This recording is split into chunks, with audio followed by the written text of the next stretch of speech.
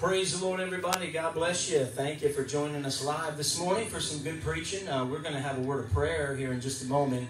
Just have a word of special prayer. We do appreciate your support and your kindness throughout these trying times. We do want to pray, as we do pray this morning, for the situations around the world, obviously, that are still impacting people's lives and health. And our major cities that are facing civil unrest.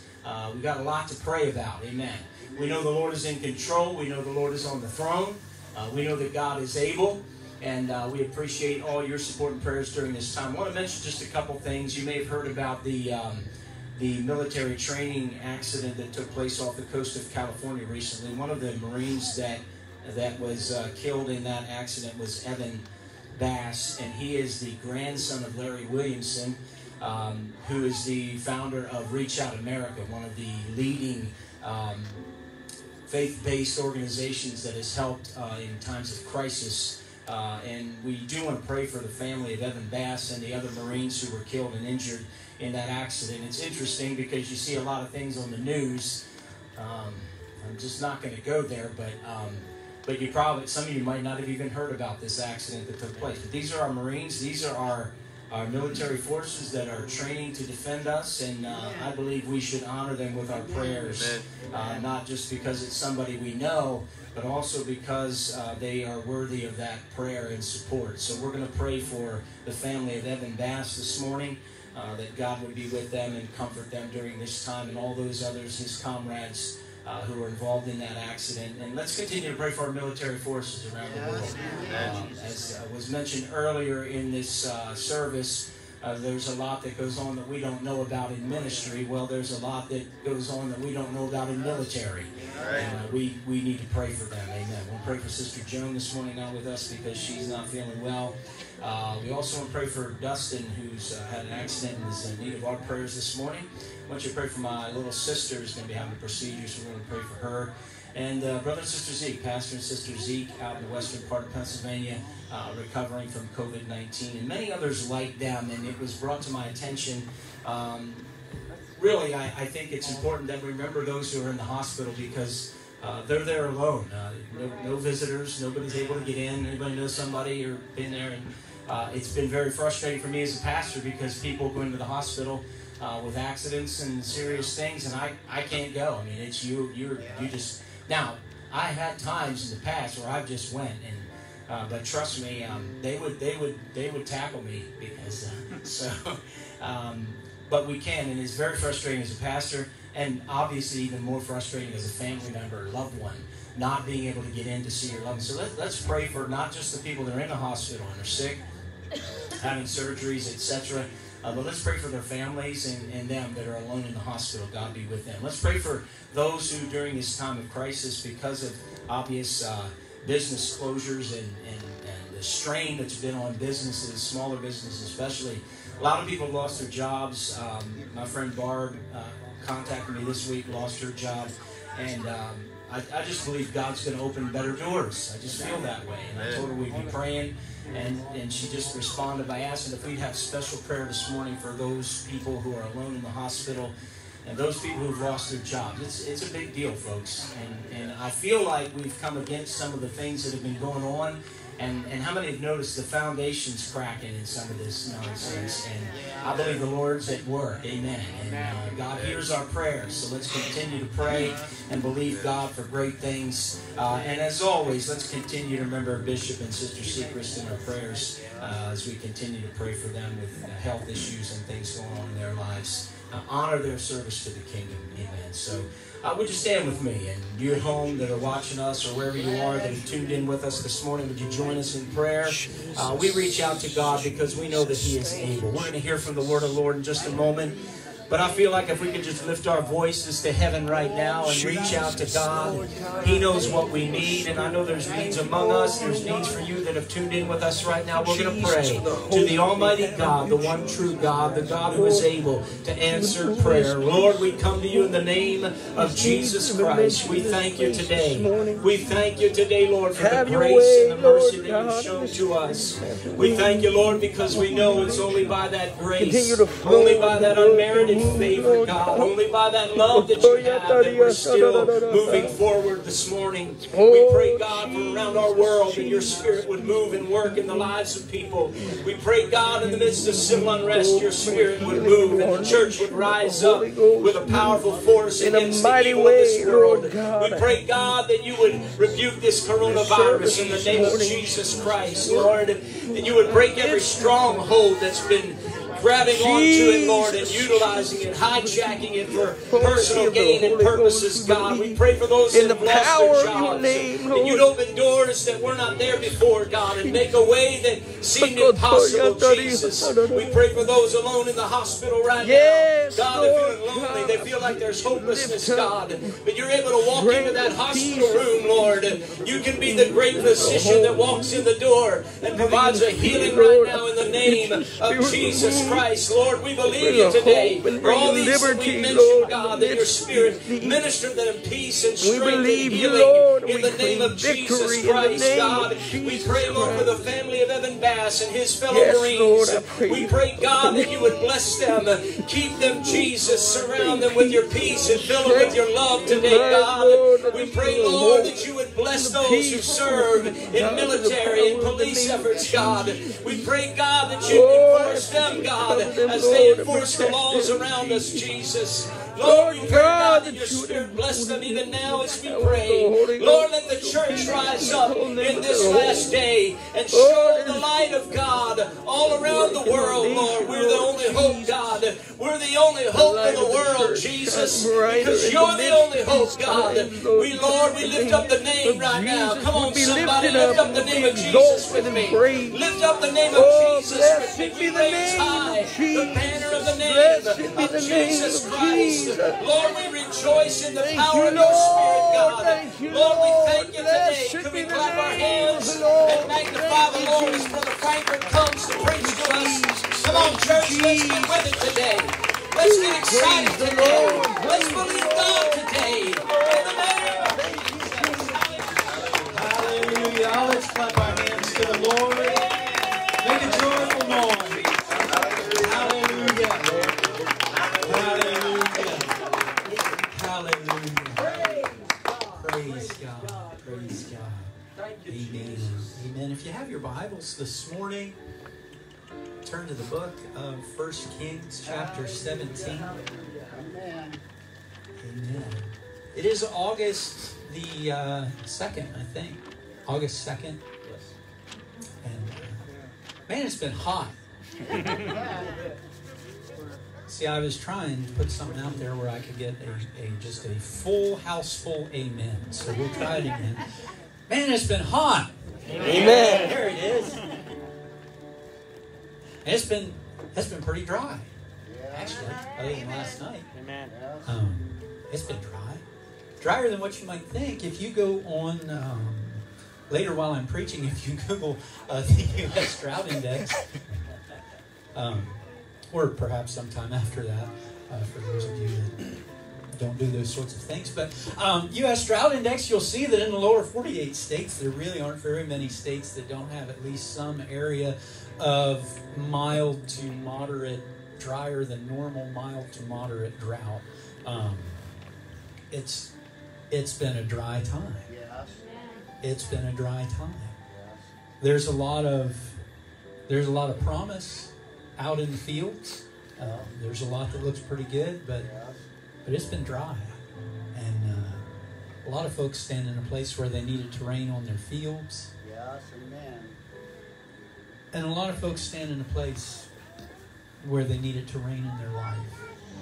Amen. It's been a dry time. And it's time for some relief. And I believe the Lord is going to lead us to that today. In the word of the Lord. In 1 Kings 17, Scripture says that Elijah the Tishbite, who was of the inhabitants of Gilead, said unto Ahab, who was the king.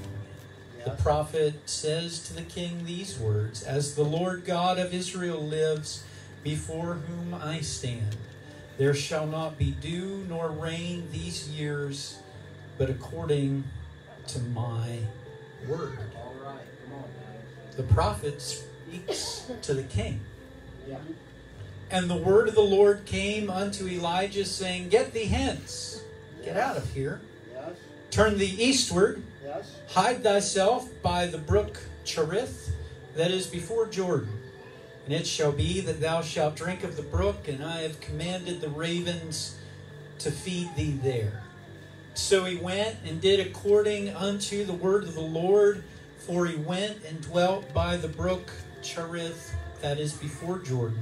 The ravens brought him bread and flesh in the morning, and bread and flesh in the evening, and he drank of the brook. And it came to pass after a while that the brook dried up, because there had been no rain in the land. Even where God sent him, the brook had dried up. I've come to preach to us this morning about the end of the drought. All right. The end of the drought. Could you put your Bibles down?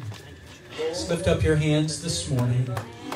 Open your hearts to the possibility that relief is far closer than what you've imagined. Thank you, Jesus. That there is a cloud. There is a cloud ready to open up and release from heaven.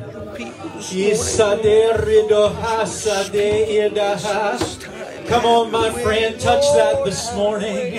I reach out to heaven right now. Jesus, we need you today. Pour that out in this house today, Jesus. Help us, God, this morning. Lord, we praise you. We thank you for it. We believe you today. Hallelujah. Go ahead and clap your hands unto the Lord. Hallelujah. Hallelujah. Praise the name of the Lord. Thank you, Jesus. Amen. Amen. You can be seated this morning. She had done so well to make it so long in times that were so difficult. It seems like it had been 3 full years since rain had fallen in her land. All of the subsurface moisture that lingers in the ground had long been depleted, so no harvest of any consequence could have been expected. Yes. In our age and culture of surplus and stockpile and Super Walmart and BJ's and Sam's Club and shelves full of stuff everywhere that we go, with wanton waste all around us, mostly, for the most part, having long ago forgotten the generation that survived and fought its way through the Great Depression, we find it hard to connect with a world like Scripture was describing in 1 Kings 17. Yes. Not only was she living in a collapsed economy, and I mean a completely collapsed economy, with no expectation of any kind of aid from anywhere, because nobody else had anything either. Yes, amen. Good. There was no stimulus on the way. No. They didn't even talk about it because there wasn't anything to be done. When it didn't rain, people didn't live long. No, that was the long and the short of it. A drought to us, we look at a drought map of the United States and say, well, who really cares that most of the 48 states have drought going on somewhere? Well, if we understood the implication of it. Amen, that's right. She was not just living in a collapsed economy, she was a widow. That means she had been married, but her husband died. And that's hard. Especially in the culture that she was in. There was nobody to provide for her. Yes. And it wasn't just that she was a widow. She was a widowed mother. Yes. So not only did she have to find a way to take care of herself, but she had to figure out a way to take care of her little one. Yes. And that's really hard to put in perspective till you have one of your own. Amen. That's right. Like, you can put up with a bunch of stuff and suffer through on your own, but when it's your kid, man, that's a whole different deal. Amen. This is where she lived. Yet in the face of all the surrounding impossibilities, She had managed through 3 years of severe drought and famine to keep what remained of her family intact. It's absolutely incredible in my mind that one woman by herself could last this long under these conditions. She was a good woman. She was a good mother. But she now stands at a pivotal moment in time. And you read her story, if you follow on in 1 Kings 17, picking up where I left off, it tells the story of this woman. And she stood before this prophet with the prospect of making her last meal. What she had so carefully rationed and protected was now down to the last measure. She had prayed, she had studied, she had worked, she had frugalized to the fullest degree to get this far. And even in all of her best efforts, being the best mother that she could be, being the best person and the most resourceful human being she could possibly be, she reached her end.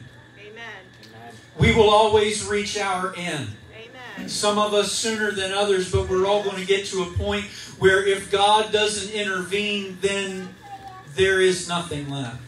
Yeah. Standing before her now was a prophet, not the prophet that we like that comes to pronounce a promise, but he was there to ask something of her. Yes. Right. We want the representation of God to show up before us with a hand going this way. Saying, here's yours.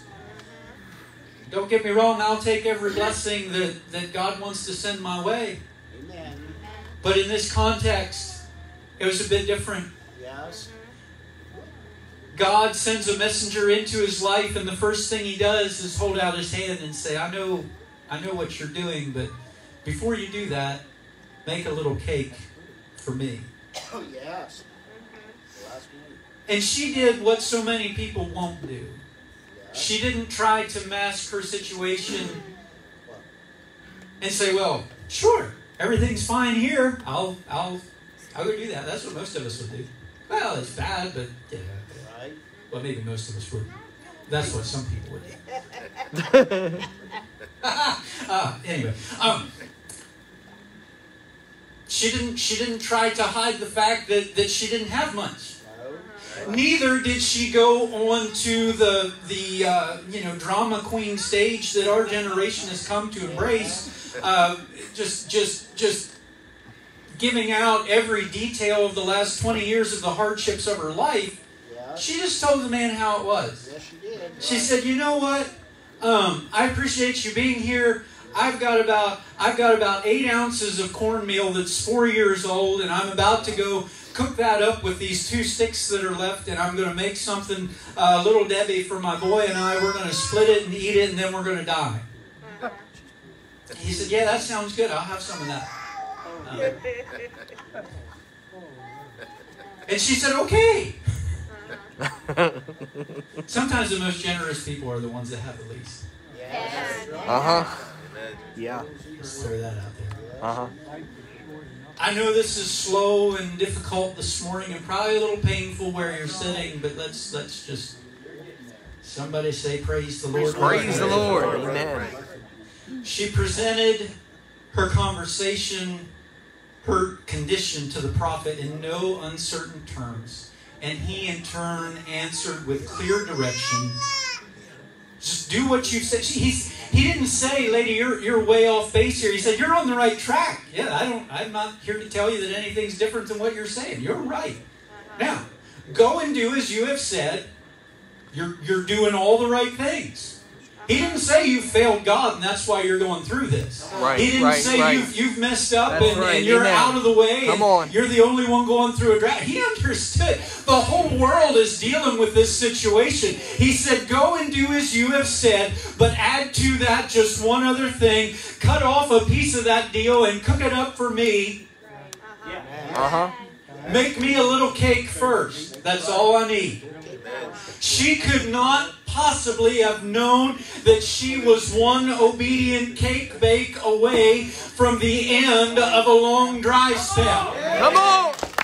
It did not appear to be be a cakewalk. But friend of mine, what she did next changed her life forever. It changed the future of her family. Just one decision about what she was going to do in the middle of her misery, when it looked like all hope was gone. Hey friends, sometimes that's when you find out everything is on the line. When you've got just a little bit left, that's when God begins to do the most.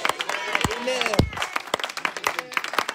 She did as she was directed, and immediately for her the effects of the surrounding drought no longer touched her home. Come on. How about that? The drought wasn't over, but it was over for her. Amen. I said the drought wasn't over everywhere. It did not rain that day, but for her, the effects of what was going on in the world no longer came inside of her home, because she was obedient to the will of God. Yes. She gave the last and the best of what she had. She was able to survive in a world that was dying. She found a place of plenty in a world of emptiness. She received relief in her life when she opened up herself fully to God.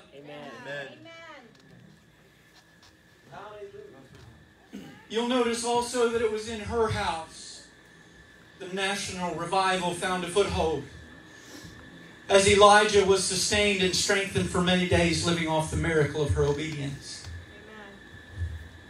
That's new to me. I thought he was just there, ate this meal, and kind of left. Yeah. But Scripture says that he was there, and she and he in her house lived many days Yes. off a little bit of nothing. Yes. Because the promise had come that said, if you do this, that meal will not fail. Your cruse of oil is not going to run empty. And he stayed there, and he lived in the midst of that miracle as well. The prophet did. Mm-hmm. Shortly, this poor woman was to face even greater tragedy, as her son. I mean, this is like the biggest kick in the guts that you can even imagine. Like she has managed to survive with her son through all of this economic downturn and famine and drought and everything else. The man of God comes. There's a miracle in her home. And she wakes up one morning and finds out today's to be the day that her son passes away. It just, I mean, that's hard stuff. That's hard stuff. But now, she would witness an even greater miracle as her son, who was dead, was raised to life again through the prayers of the prophet. Listen, God was able to keep him alive through all of that. And even when his life gave way, God was able to raise him again. And friend, if you follow in Scripture, after they experienced resurrection in her humble home, the man who would declare the end of a nationwide drought rose up and went from her home to face the king. He left this place of new life to go stand on a platform of national recognition, and was able to lift his voice in a way that brought revival to everyone around them. Friend, we're too small-minded when we think we're just trying to get our family to survive. We're too small-minded when we think this is just about getting us through the recent and the current problem. But what God is trying to do is position us for something greater and something bigger when we realize that there's more to this mission than us having what we want. National healing began in Israel when the spiritual authority exposed himself to the opposing authority. 1 Kings 18:1 says, it came to pass after many days, the word of the Lord came to Elijah in the 3rd year, saying, go, show yourself to Ahab, and I will send rain upon the earth. It would have been easy enough for God, I believe, because He's God, and He's really good at doing everything. I think He could have pulled off sending rain without Elijah doing anything. I mean, I'm pretty sure he's been doing it for a long time. Don't know that he really needed Elijah's meteorological expertise to go and forecast rain, and then God's able to do it. It seems like forecasters and God and forecasters. Somewhere there's a breakdown of communication. Anyway, I believe God could have pulled it off without all of this. But the commandment of the Lord was, Elijah, go and show yourself to the king. To the man that directly opposes you. To the man that's been trying for years to kill you and to destroy you, to silence your voice and to remove your influence. He says, go and show yourself to him. Yes. God could have accomplished what He wanted to do in the end, or at least causing rain to come without this confrontation. But doing so would have subverted the whole purpose of the drought to begin with. Sometimes we forget that what's going on in the world isn't just about us. That's right. Yes. Right. And this drought in Israel wasn't just about Elijah, and it wasn't just about the little woman, and it wasn't about her son. It was about things that are bigger than that. Ahab was a king, and he had sinned greatly. Scripture says that he did more to upset God than anybody else. Like, now that is not a noble distinction. No. I mean, it's great to have your name in the Bible, but if it's there for that reason, then it would be better just to scratch that one off the list. But he had set up an altar for Baal, which was a pagan god or idol god. And he built a house for him in Samaria. Like he built a church to an idol. And he supported people going there to worship it. That's what King Ahab did. In the days of King Ahab, the city of Jericho was rebuilt. The one that Joshua fought against, the Battle of Jericho, the walls came tumbling down.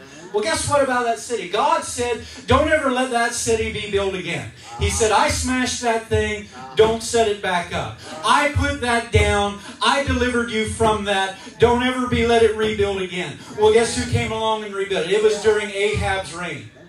There was some messed up stuff going on in the world, so God's way of dealing with it was to just shut off the waterworks. Yep. Amen. It got people's attention. Yeah. It's easier to do back then.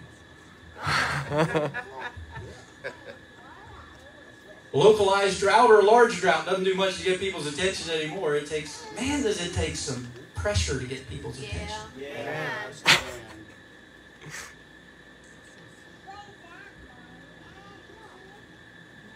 And what God required at the end of all of this was for the spiritual authority to confront the enemy and to confront the opposition.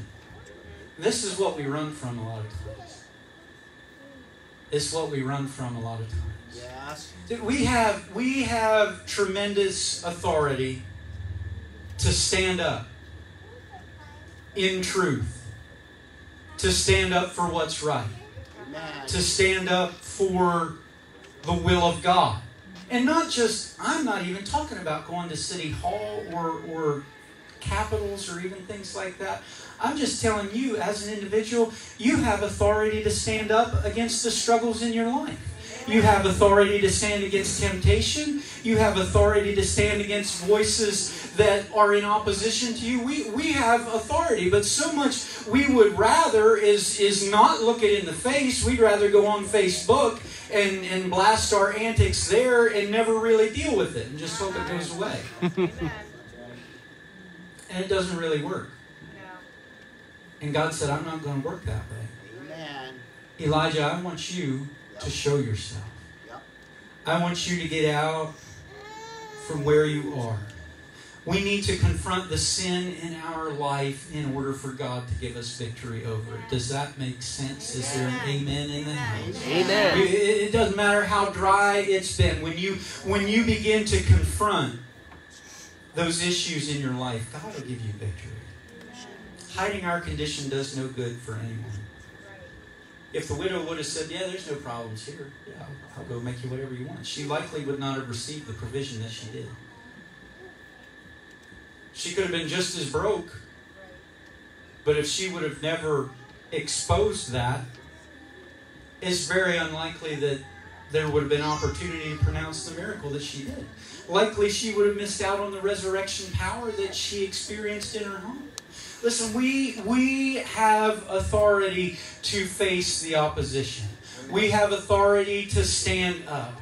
God, especially men, for goodness sake, I don't know what kind of world we're living in, but my goodness, God has given us authority as men. He has made us in His image. We ought to be standing for something. Amen. We ought to not being bullies and not putting people down, but my goodness, God has positioned us to lead our homes, to lead our families, to walk uprightly before Him, to lead in prayer, to lead in worship. It's just a matter of deciding to stand up and say, I'm going to do this. I'm going to walk in the position that God has given me. And there's nothing to be afraid of. Elijah met Ahab. He meets him out there in the field. I don't know where they were. Dry, dusty field somewhere. And the prophet set the terms for what was going to happen next, not the king. Yeah, that's right. I mean, you would read that and expect that when Elijah and Ahab meet, it's going to be like the showdown at the OK Corral, and there's going to be guns blazing, and they're just going to cut him down. And you would have thought it could have been that way. Yeah, it could have been. But they didn't. No. It's incredible to me. Ahab's there with this group of guys. Elijah's all by himself. And Elijah tells the king, this is how it's going to be. You go get your stuff together and meet me up on the mountain. We're about to talk to God. That's what he said. Amen. Friend of mine, if we would approach life a little bit more like that sometimes, we would be a whole lot further down the road. When we realize who we are and what God has given us and the opportunity that we have with God to speak truth and to stand for what's right. You'd see a whole lot more stuff falling out of your way if we would just stand up and lead and walk and confront what's before us and deal with it in the will of God. Not in the will of our flesh, but in the will of God. And walk uprightly and talk uprightly and live uprightly and lead a holy life and walk with God in the anointing that He's given us.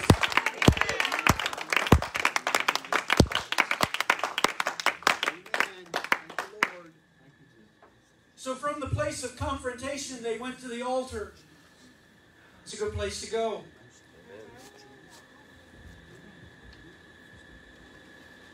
In 1 Kings 18, he said, Elijah tells them all how it's going to be done. Yes, sir. Let them give us 2 bullocks and let those prophets of Baal, there's 450 of those. 450. They got a pile of them. Yes, that is a pile. They got it. That's more than a football team. Small army. He said, let them choose out a bullock for themselves, cut it in pieces, lay it on wood, put no fire under it, and I'll do the same thing with mine. Yep. You call on the name of your gods, and I'll call on the name of the Lord. Amen. And the God that answers by fire, let him be God. Yep. And all the people answered and said, that sounds good. Yep. Amen. Man, he got an agreement out of the whole community. Wow. We need a statesman like that. Listen, for the dry spell to end, they needed an altar. Yes. For the dry spell to end, they needed an altar. They needed an experience at the altar. They didn't just need an altar to look at. They needed an altar where the fire of God came down. Friend, they needed an altar where God moved, where God impacted their life, where God impacted their thinking. Listen, the altar is a place of sacrifice. Obviously, first and foremost, that's what an altar is for. They came and they laid sacrifice on the altar. And sacrifice is giving something to God. It's giving up something for God. It still is the same thing to give a sacrifice. But it wasn't just that. It was a place of dying, yes, but it was also a place of firsts. When we say we're going to the altar, we ought to soon remember that it's that the altar that God designed was not to be a place where they brought what was second best, what they used and didn't need anymore, what was left over, or what somebody gave to them that they were trying to re-gift. The altar was a place where you brought what was firstborn, what was first harvested, what was the best that you had, because who in the world wants to give God something second rate? It wasn't what God said. When you come to this altar, you bring what's first and you bring what's best. Friend, we come to the altar to repent. We come to the altar to pray and do a lot of things, but we ought to understand when we say we're giving our life to God, when we're putting our life on the altar, it's to give Him what is first. The first consideration, the highest level of priority, the first level in order of importance in our life. That's what happens at an altar. Beyond that, it's a place of purity. There wasn't room for anything filthy. There wasn't room for anything dirty. Amen. It was a place for all of that to be cleansed away. Scripture says that Elijah took 12 stones and built an altar. Yes. He took 12 stones and built it up. Yes. One for each of the tribes of Israel. Amen. He built an altar, and then the Bible says that he dug in. Yes. It literally does. He dug in at the altar. Yep, he did. Yeah. He dug a trench around it. Yes, he did. Think about that a minute. I know that's like a great preacher saying, and distracted by the sound effects coming from the great beyond. It'll be okay. We'll survive. He built an altar up, and then he dug in around it. Yeah. Friend, don't miss that point today. He built an altar, and then he dug in. Friend, it's time to come to the altar and dig in. Get entrenched at the altar. In other words, make it a place where you're not likely to leave in a hurry. Make it a place that becomes your sanctuary. Make it a place where things run deep in your life at the altar. Amen. He had 12 barrels of water, among the most precious commodities during the drought. And he had it poured over the whole deal. Yes. You want something to catch fire, the first thing they'll teach you in Boy Scouts is don't pour water on it. Maybe it's not the first thing I learned. That was our Boy Scouts. It would make sense to me. Yeah. If your fire's not burning, your wood must be wet. Hallelujah. They poured 12 barrels of water over the whole deal. And it made the beef wet, and it made the wood wet, and it made the rocks wet, and it filled the trench, and made like everything was wet. Yes. Yes. It's like putting a wet blanket on a church service. It's like preaching too long. Yes. He wetted it down till things were really heavy. Yes. Amen. But sometimes it's got to get really heavy Yes. before the fire of God comes and makes a difference in your life. Hey, them other goons were out there. They were carrying on all day long.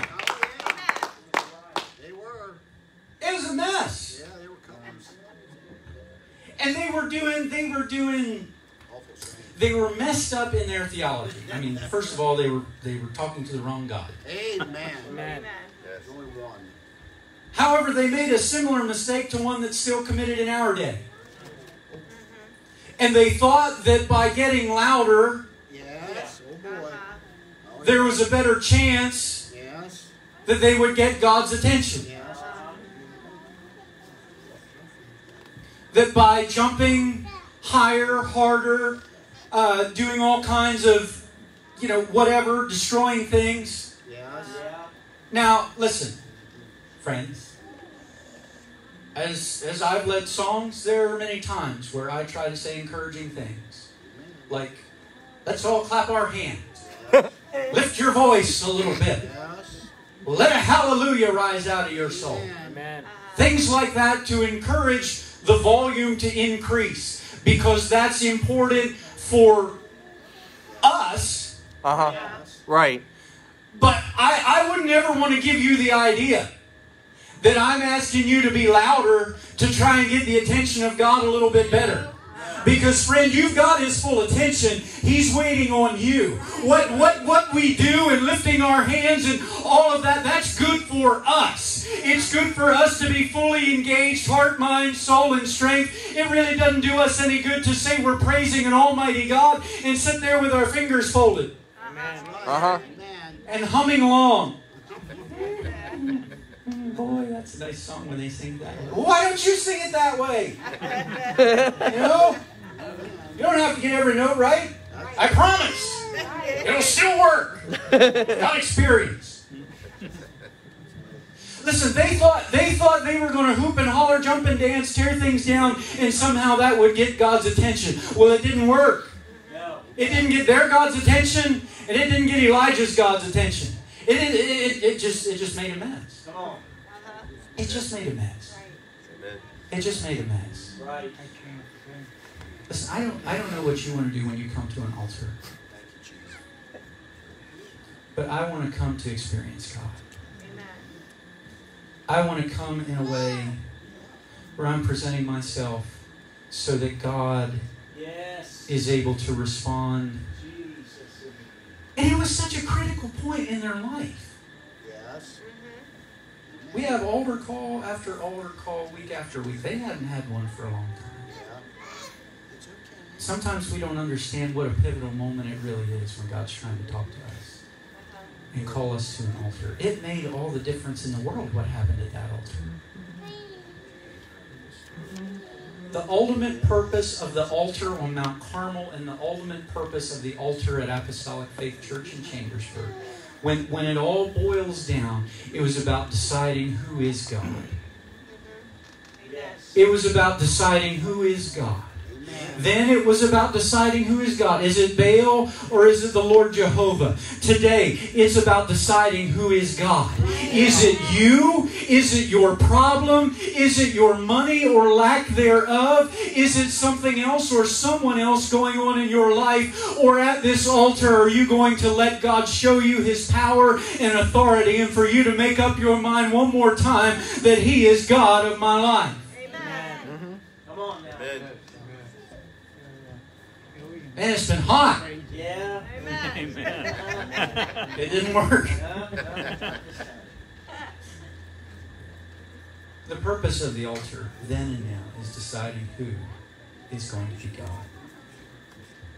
Elijah came to the altar that he built. He had soaked it down. Things were heavy, and he lifted his voice. Yes, he did. Amen. And he said, God, Oh boy. show us now Amen. that they may know, Yes. that there would be no doubt. Yes. Amen. Amen. There wasn't a whole lot impressive or attention getting in it Uh-uh. until the heavens opened Oh boy. and a pillar of fire came down. Amen. Yeah. There's a lot of things that are good. There's a lot of things that don't hurt anything at all, but there's just one thing that we need when we come to an altar. Yes. And that's for the power of God to come down and do something transforming in our life. At that altar, God moved a nation to understand that He is God.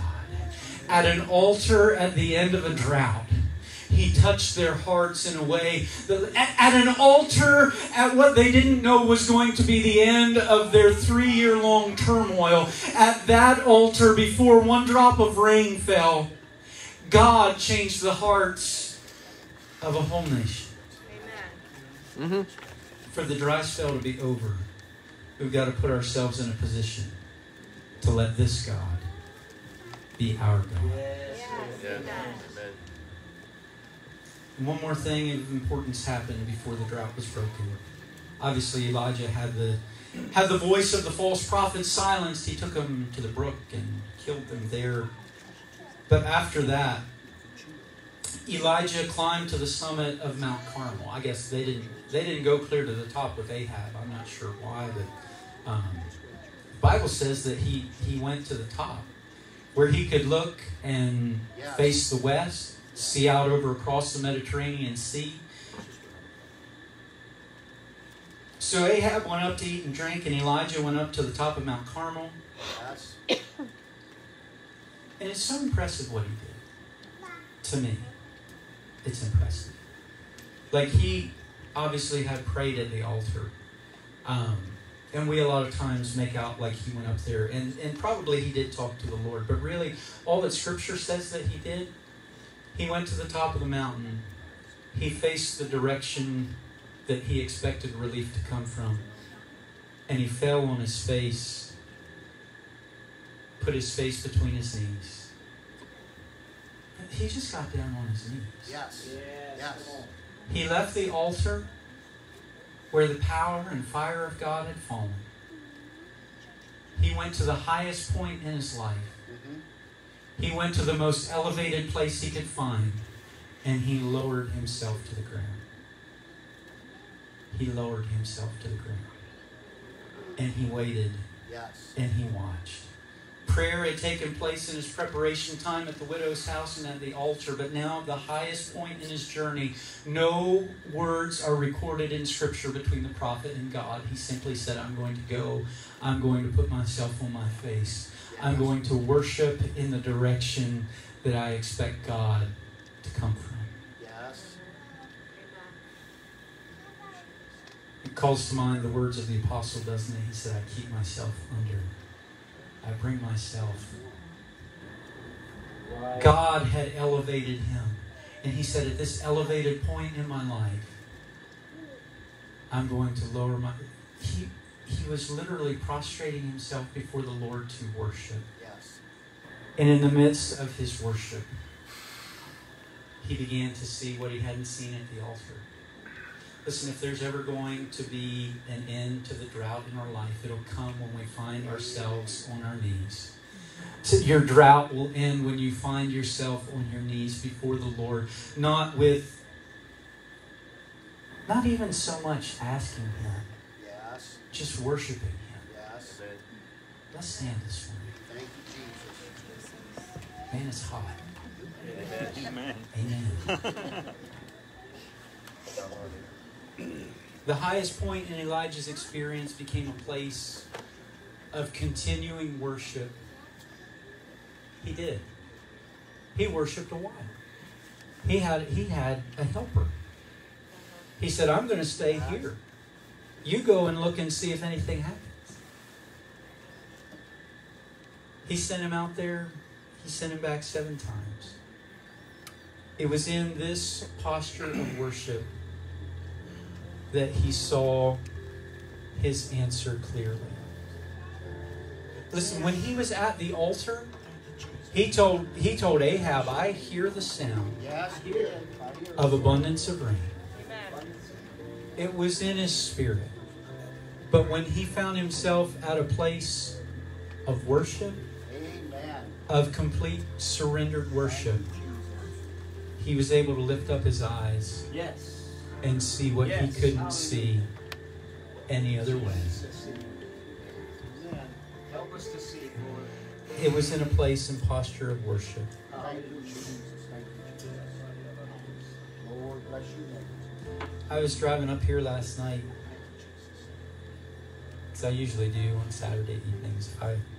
If I were a deer and you were trying to hunt me, just come around, sit outside here on Saturday evening. You'll probably get me. But it had started to rain. Amen. And I just felt the Lord pressing on my heart. Hallelujah. The drought is ending.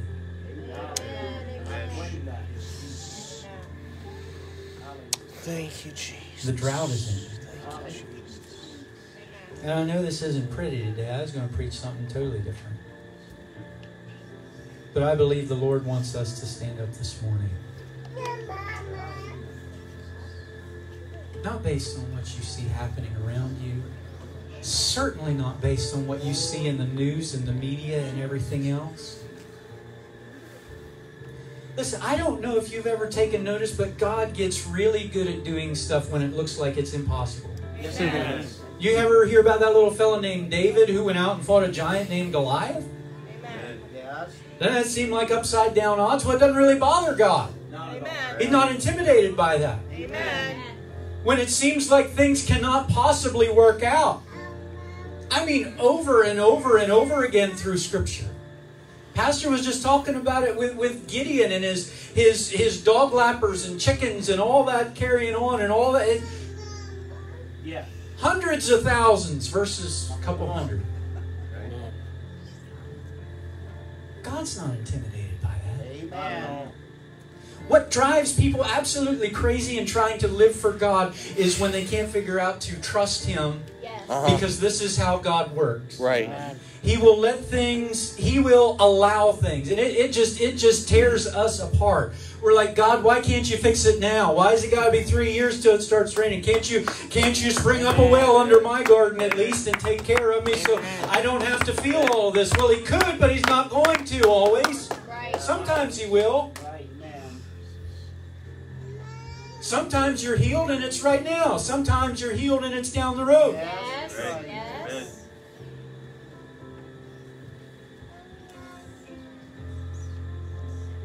Friends, that I believe the Lord is trying to get us to believe today that the drought is over. Listen, this little bit I know. Drought begets more drought. When it gets really dry, you can have a rain cloud come over and it wants to rain so bad. It'll even be raining up. It'll be raining up in the sky. It's literally raining, and before the rain hits the ground, it dries up. That scientifically happens. That's right. Because it's just so dry. Yes. And sometimes we live that way. God's trying to pour out, Come on. and we've let our souls get so dry. If you'd reach up a little bit, you might feel it. Yes. If you reach up a little bit, you might feel it. But listen, what else I know? What else I know is this. Amen. When you move into a season of harvest, Yes, hallelujah. it's so absolutely incredible. Hallelujah. Amen. So it doesn't matter whether there was a drought or not, or what the other conditions were. Right. Find yourself out in the high plains or the Midwest Yes. when it's harvest time. Yes. And there are countless square miles Yes. Yes. of wheat that are getting ready to harvest. And as that wheat prepares to be harvested, it's literally drying out. The crop is, and it's the end of its life cycle, and it's releasing moisture into the air. And the harvest literally creates its own rainstorm. By all of those square miles, square acres of crop releasing moisture, it combines with what's in the atmosphere, and it creates Come on. It's miraculous. it creates its own environment. A season of harvest. Come on. A season of harvest changes the atmosphere. If we could you close your eyes and just lift your hands this morning?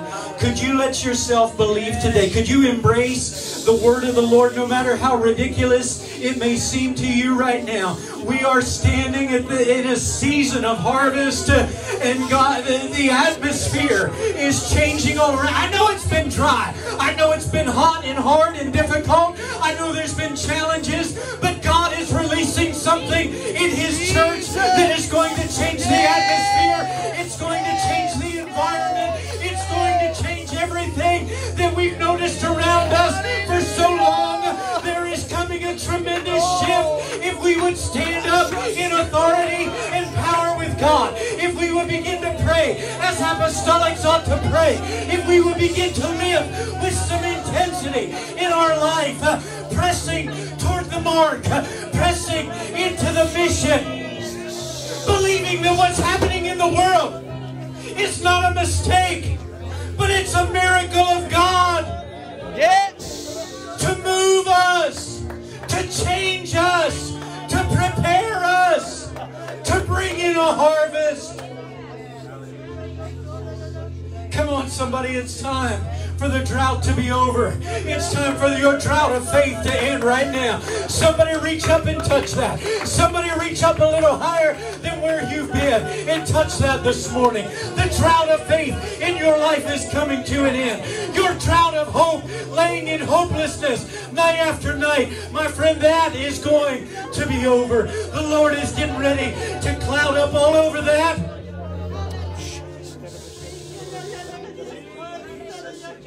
Come on, let Him do it right now.